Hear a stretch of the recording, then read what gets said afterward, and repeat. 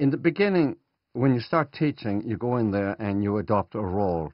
You're to be the teacher, you're the authority up there. It depends on your personality and your training and your self-confidence, if you have any. I didn't have any.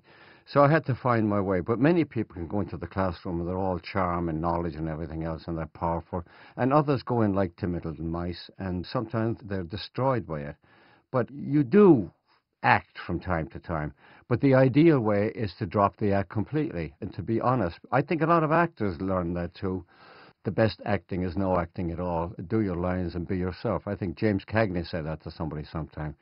You come in, find your mark, look at your man and tell the truth.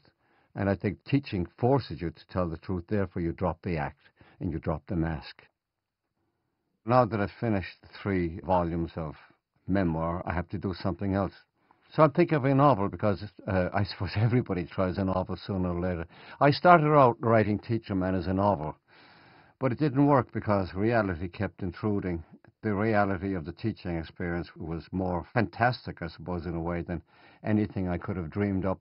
I hadn't learned how to bring fictional characters to life. I hadn't learned yet that many writers model their characters on living people, so that's what I'm doing. I'm snooping around looking at people, thinking I might use them in a novel. They don't know it yet, but they're in danger.